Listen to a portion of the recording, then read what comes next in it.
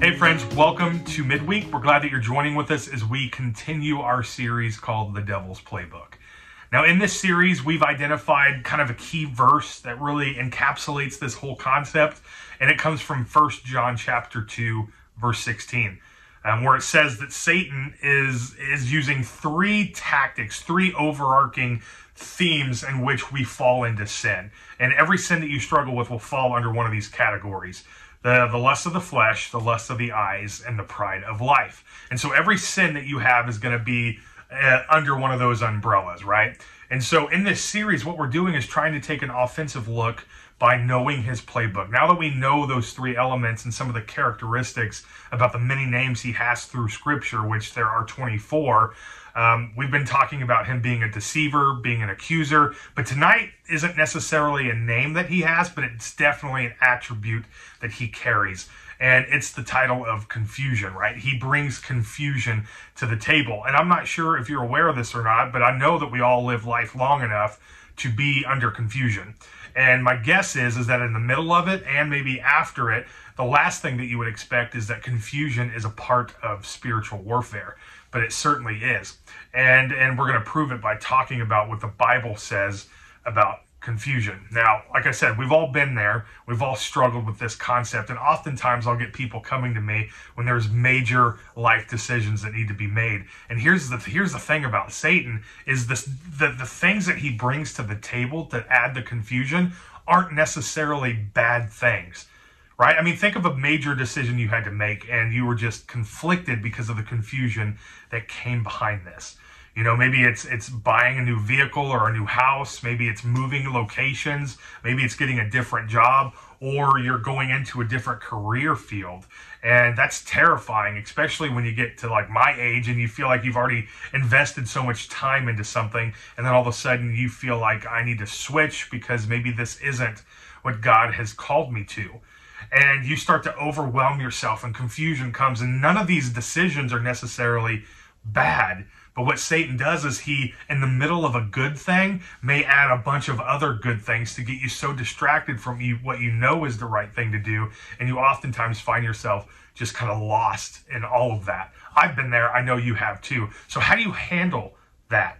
I know when people come to me for counseling with things like that, like, hey, I'm overwhelmed with this decision. I don't know what to do. I've talked to my wife. She doesn't know what to do. I've talked to my husband. He doesn't know what to do. And we're really just struggling with trying to find some sort of right way to go. And oftentimes I'll answer and I'll respond with this. Which decision is going to bring you the most peace? Because if it's the decision that's going to bring the most peace and you've kind of analyzed all the details, and this is the one that you feel is going to bring the most peace for you and for your family, my guess is that's the direction you probably should go, because confusion does not come from God. And I want to prove it to you. Look at 1 Corinthians chapter 14, and it's verse 33. And here's what it says. This is what it says verbatim. For God is not a God of confusion, but of peace. And so this is one of those verses that we kind of overlook sometimes when we're reading through the Scriptures. Because when it says point blank that God is not a God of confusion, that means that whenever you feel like a big decision's coming and you're overwhelmed by being confused by it, you can already know for a fact that's not coming from God. Right? That's not coming from God. Now, God may be calling you to something, and Satan is just adding some weight to decisions in there when you know that this is the right thing to do, but you're just kind of bogged down by how this could affect other people or all this other stuff, blah, blah, blah, blah, blah, and it just becomes overwhelming. And so maybe you know the right decisions, but it's all the aftermath that brings the confusion. So, and those kind of things you got to navigate kind of lightly so you don't get kind of entangled in all of that. But God is not a God of confusion. And this is fantastic news, because when you start to get overwhelmed and you feel like you're just awfully confused about something, you can already recognize that that's not from God. That's got to be from the enemy. But Brandon, the decisions, it's appealing. They seem to be good. There's nothing bad in there. That may be true, but God does not work in the realm of confusion. For instance, with our life, when Jess and I were trying to decide whether or not we want to move back to this area from the ministry that we were at about four hours away, I took to Jess and I said, listen, I'm going to pray about this solo. I want you to be praying about this on your own with God. And then we're going to get together in about 3 weeks and we're going to talk about this again. And if God's trying to lead me this direction, but he's not bringing you with me, that's not peace. That's confusion, right? And I just want to make sure that God's laying this on both of our hearts so that when we come back to this area, when we come back home, closer to our family, our parents, everything like that, things are going to be peaceful. And the decision to do that came from this verse, that God is not a God of confusion. And so thankfully for us, we came together, we made that decision, and we've been at peace ever since. But I want to talk about America real quick, because I read this article maybe a week or two ago that talks about America has the most fast food drive-thrus than anywhere else in the world combined.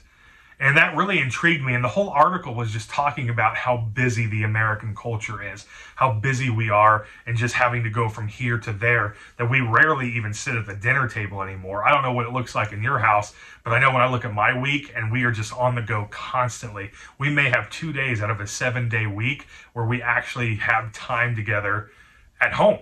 And it's not that we're absent from each other. It's just we're on the go. We've got dance, we've got sports, we've got church, we've got all of these things that are kind of blended in. And so fast food, especially drive-thrus, have become quite convenient for the American lifestyle. But like the McDonald's and stuff overseas, they don't have drive-thrus in a lot of those because the culture is to come in and dine with your family. But we've become so busy in America that it just kind of adds to this element. Do you think that that's by accident? I mean, look at the way our culture is shifting, where we're constantly busy, moving to where we are trying to lessen our relationship with God by trying to diminish the connection we have with God. Do you think that that's by accident? I don't, because this adds to this element of confusion. And so oftentimes when we try to gather together and collect our thoughts, or we get biblical and we try to go to the Lord in prayer or even read our Bible, all of a sudden we're just overwhelmed with this idea of confusion. We get distracted, we get blocked, we get hindered, all the things that the Bible says Satan uses in his arsenal to confuse you. And specifically talking about people who aren't of Christ, it says that the mystery of the gospel is being hindered. Like Satan has literally put blinders on. Just look at what Paul writes. This is 2 Corinthians chapter 4, right? This is 2 Corinthians chapter 4. And this is what he says. We'll start, let's just start with verse 1. Therefore, having the ministry by the mercy of God, we do not lose heart, but we have renounced disgraceful, underhanded ways. We refuse to practice cunning or to tamper with God's word, but by the open statement of truth, we would commend ourselves to everyone's conscience in the light of God.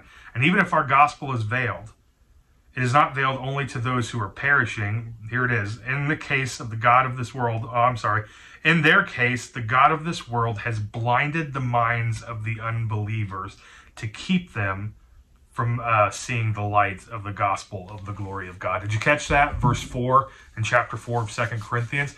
What he's saying is that Satan not only is the confusing one, the one who brings confusion to the table, but he's also blinding people from knowing the word of God.